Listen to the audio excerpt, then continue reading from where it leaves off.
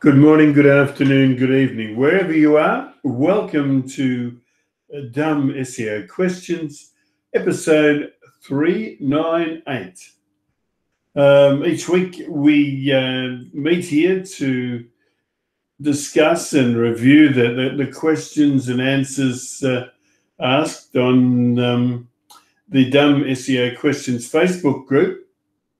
With us tonight we have Tim Capper. Tim is CEO of onlineownership.com. He recently, his agency was recently awarded the title of Best Local Agency in Middle-earth. And Tim is a Google product expert in the Google My Business community. He's based in Corby, about 100 miles north of London. Rob Mars, he joins us today from the Netherlands. He is an AdWords aficionado and also a Google product expert in the AdWords English community. Yeah. Okay. And Masataki Wasa is webmaster of wasaweb.net. He's also a Google product expert on the AdSense community. And David Rozam, a leading internet marketer based in the sunny south of England. As I forgot to mention that Masataki is based in Wimbledon, in the suburb of London. Excuse me. And yes, David is based in West Sussex, in the sunny south of the UK. All right, so we have, I think it's about 6 or 7 questions tonight.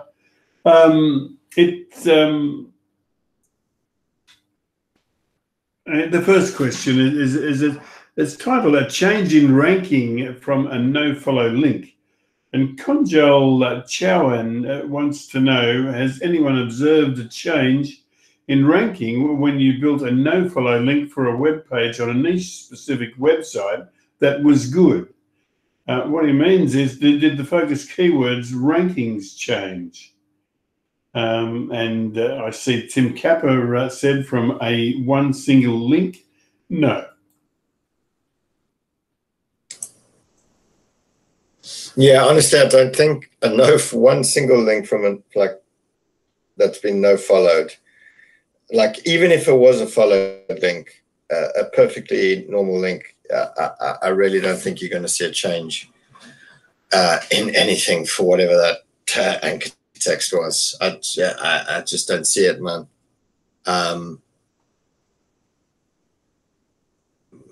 Yeah, I mean, and I think with the discussion later on, it was more in terms of blog postings and stuff. So the conversation that went on to basically saying, look, if just don't pursue that strategy in that sense.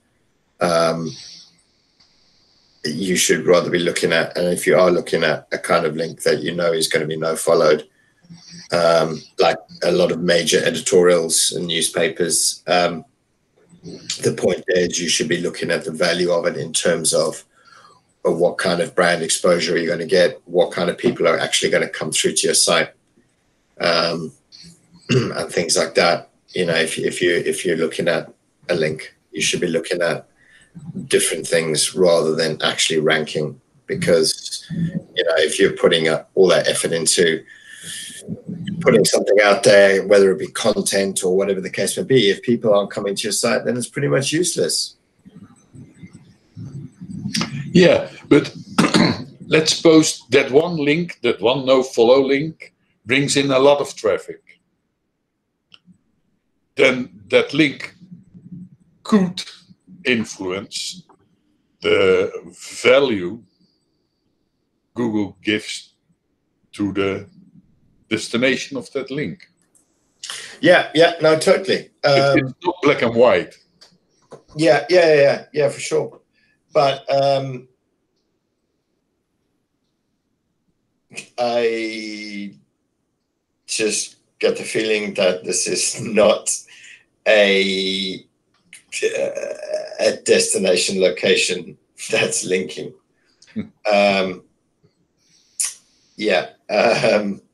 But like I've always said in this, in SEO Questions time and time again, if you get a mention somewhere and it's no followed and you get 50,000 people following that link, and out of that 50,000, 10,000 or 5,000 or 2,000 actually convert, buy the product or whatever the case may be, the fact that that's a no follow is irrelevant. It's done its job. It's built your branding. It's provided a good product. People have bought it, etc., etc. It's like why are we even discussing no follow link in that context then?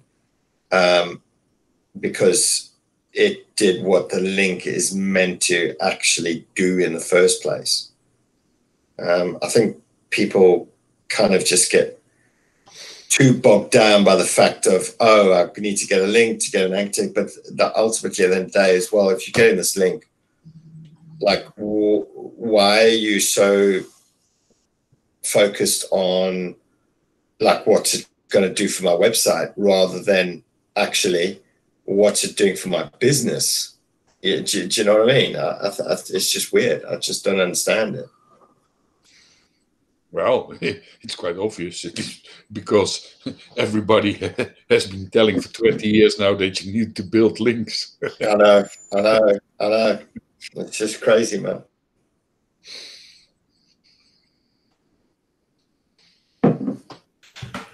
Okay. Yeah, it's something that troubles me. It's like, go ahead. It's like, imagine if this, sort of, if you took this into the real world and and you went to a business and went, hey, can I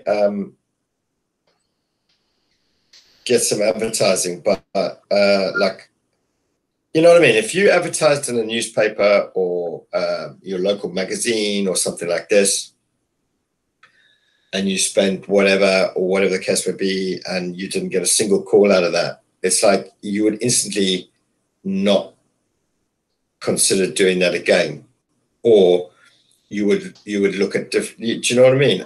But people are still like so intent of grabbing links that do nothing for them.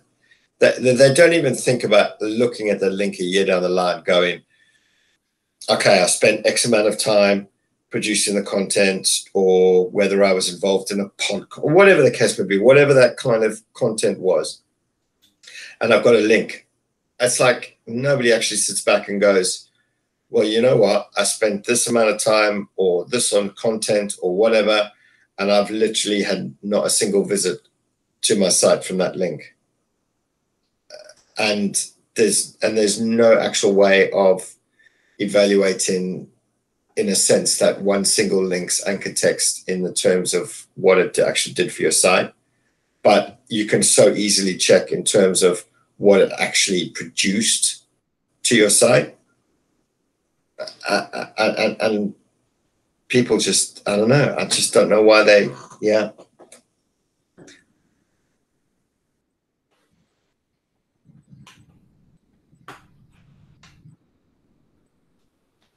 Okay.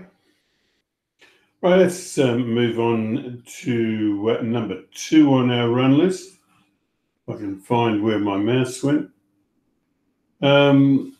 This one is from Robin Shields Harris. It's titled, I have a question about no follow or do follow links. Robin said, I'm new to SEO and I had a question. If a company wants to put a paid sponsored article on our website and requests a do follow link, is this a good idea? How does it help or hurt our website? We recently got flagged by Google for a post, and we do not want this to happen again. Up until now, we had not done no follow links because we didn't know to do so. Any helpful suggestions would be appreciated. Robin, so firstly, like, if people are approaching you to put content on your site, and then they say, oh, like the usual typical approach is, this will fit really well, and they've looked at you and look at this article and blah blah blah. Yeah, look, just bin him, man, bin him totally. Like, no, you know, 9 times out of 10, that article isn't original. They've freaking published it elsewhere. They're literally using your brand that you've built up over years to benefit themselves and nothing else. That is it, as simple as. The question also you said is paid or sponsored. Well, you shouldn't be using nofollow. You should be using rel paid, rel sponsored links. That's what you should be using if you're going to do it, to tell Google that they paid for that link. But even if they did, I would certainly double check that article, because every single time, and I get, I don't know, 20, 30 of those a bloody week. Every time it's like, no, you know, this article has been, it's crap. It offers no value to any of my users. And also a big chunk of the time, it's already been published elsewhere in some various other form.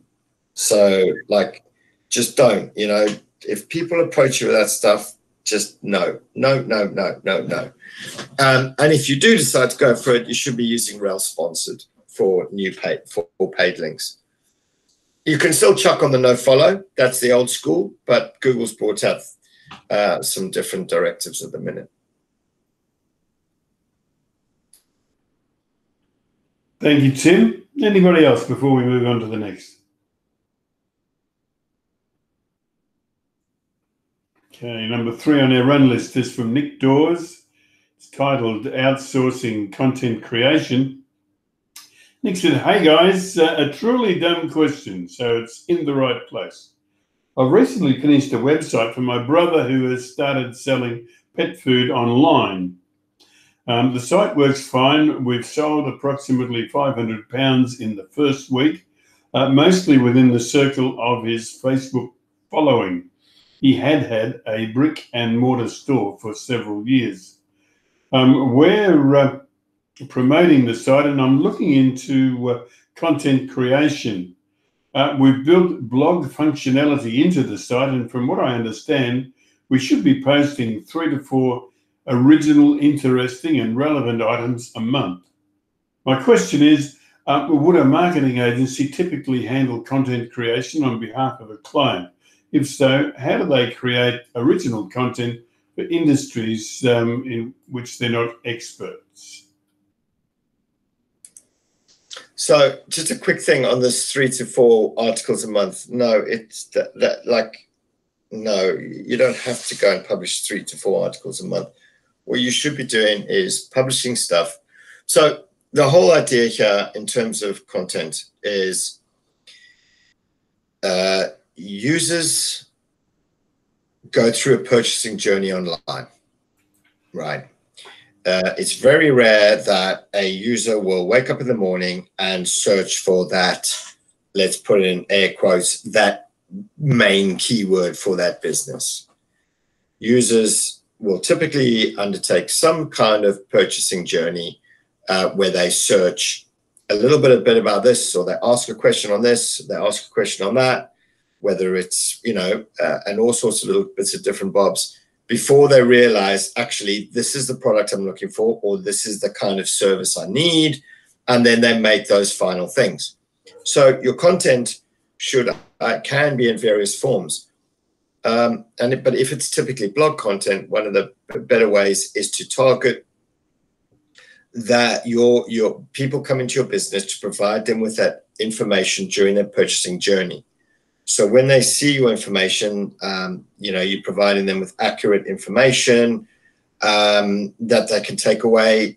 They may see that 3 or 4 times from your same brand during the purchasing journey with different questions, queries, insights, and you're building brand affinity, and ultimately then they trust you and then purchase from you.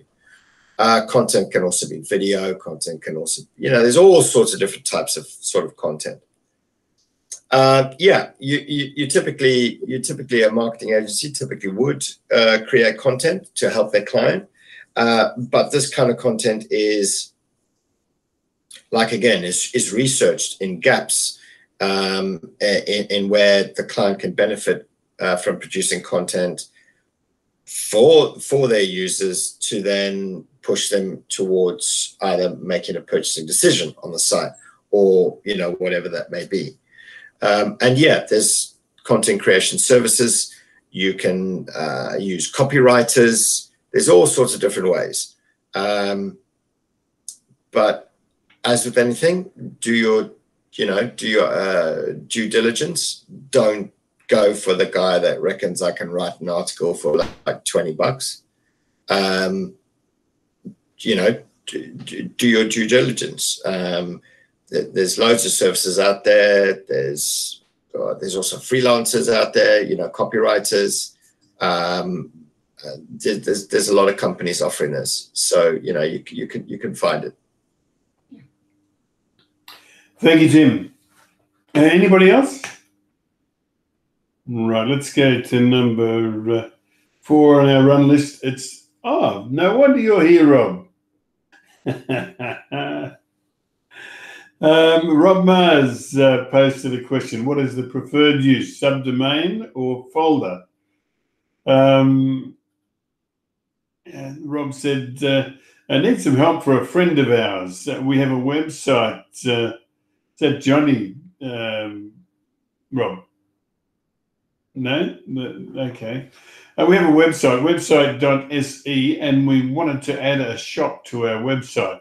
During the process of building the shop, we asked the builder to locate the shop on website.se/shopping. We were told this was not possible due to the nature of the shop and the content management system that they were building for us. It could only be located on shopping slash, actually it's not shopping slash, it's shopping dot website dot se. Although Google consistently tells us domain or subfolder doesn't matter for indexing and ranking, I'd like your second opinion on what is the preferred use, subdomain or folder. And what kind of surprises can we expect in Search Console when we use a shopping.website.se instead of website.se/shopping? An additional question would be, or could we perhaps locate the entrance of the shop on the website, se/shopping, and have the rest of the shop on shopping.website.se? We feel website.se is easier to communicate. It would be nice to hear your opinions. Kind regards, Rob.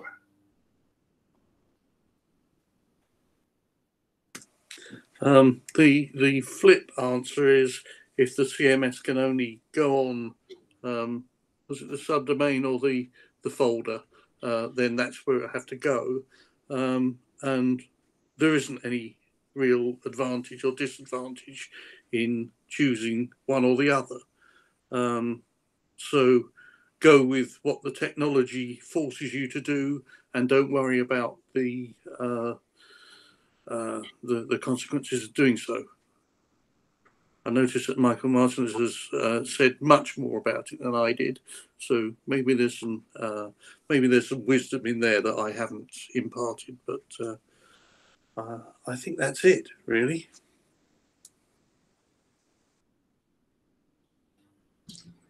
Yes, I'm asking this because one of my clients is changing to shop dot, and the other one is changing to /shop. And both have more or less the same arguments to switch over. But I always find it very hard that a shop builder is so inflexible that they can't put it where the client wants it. And it seems that it has to do with the rights that somebody has on /shopping/ instead of shopping.website. In the second one, they can have full control over hosting and over management. And with a .com/shopping, they would be stuck to the hosting kind of things from the original website builder manager. Yeah, when I've had instances of this in the past, it's been when the shop has been almost a service on a different server, dictating that it should be on a subdomain. But I'm not I'm not a server expert. I don't know if Jim, who probably knows more about servers than I will ever do, I don't know if he's got any thoughts about it. Well, you're asking me, David? Yeah, I wasn't actually throwing it at you because that would be cruel. I was giving you the option of asking because of what I would think is your greater knowledge than mine. Well, look, yeah, I vouch that it makes no difference whether you use a folder or a subdomain. If you use a subdomain, of course, you're doubling your hosting costs because the subdomain needs to be hosted,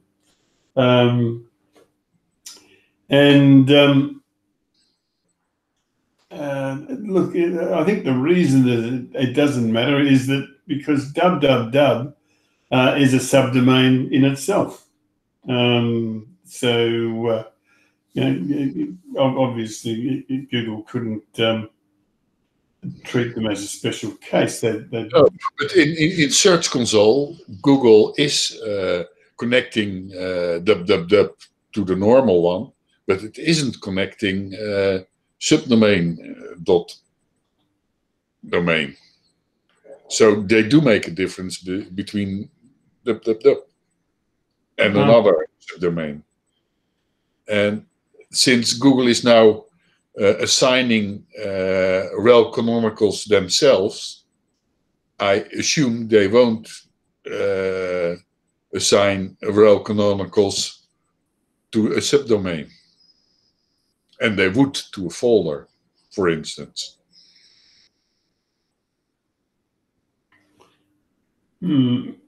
If a product sheet or product sheet page is almost the same as a shopping product page, one of the two should be canonical, preferably. Yeah, well, I think that would be a discussion itself. I'm not sure. No, I think we'd have to say it depends. Hey, you sounding like John Mueller. Congrats, Jim. He weighs less than me.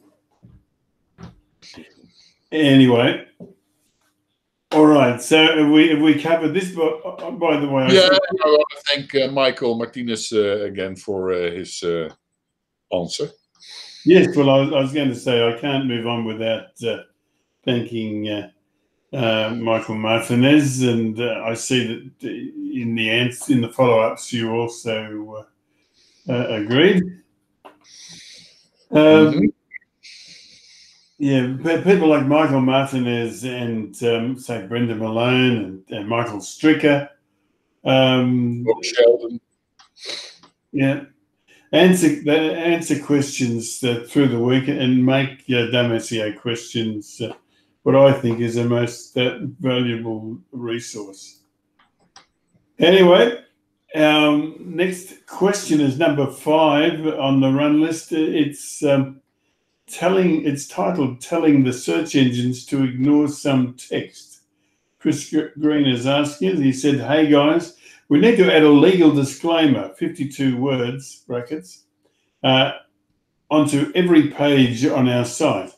I'm afraid it may de-optimize content. Is there a way to add it but tell search engines to ignore the text while still crawling and indexing the page?" I wonder whether this is going about this in the wrong way. I'm very concerned at the thought that 52 words might de-optimize the content of the pages. It doesn't sound as if there's very much content, and you know, it's not optimization. It's quality and value to the reader. So I'm not sure that 52 words. If you're worrying about 52 words de-optimizing your content, then I think you need to go back and have a look at your content. The other thing is that Google tends on a site with lots of nice content on, lots of good quality content on, Google tends to ignore the standing content, stuff like the footer with your address and your links to all the various sections of the sites, and your brand message and so on and so forth. It says, oh look, it's here on every single page. It's that kind of thing. I'm going to ignore it. We're going to ignore it. Can't call Google a person, can I? But yes, I think there's lots of good arguments about how you can tell search engines to ignore the text, but I wouldn't worry myself. But I would worry about the quality of your content. Well spoken. Yeah, it seems to me that the 52 words, I mean, it's fairly simple to place a link on every page, say called legal disclaimer, and put your legal disclaimer file into a folder somewhere on the site. But there's really no need to do it. I mean, Googlebot is smart enough to, when Googlebot encounters boilerplate, that they know. And the other thing is that Google doesn't rank websites. Google ranks pages. That's why it's called page rank, not website rank. And Google ranks pages, and so whether this legal disclaimer is on the page or not on the page, or it's just a link, really doesn't matter. I don't think. I think it's. I mean, I can understand where Chris is coming from, but really, I don't think in this case it needs to be considered. Anybody else? All right, let's that time again. When I click this button, we're going to be at thank you for watching time. We'll be back at the same time next week. I can't go without thanking Michael Martinez, Michael Stricker, Brenda Malone. I thank them for the interest and the contribution, the valuable contribution that they make each and every week. Yeah, we'll be back at the same time. If I can figure out which button to click here. to stop this thing happening. There we go. Got it.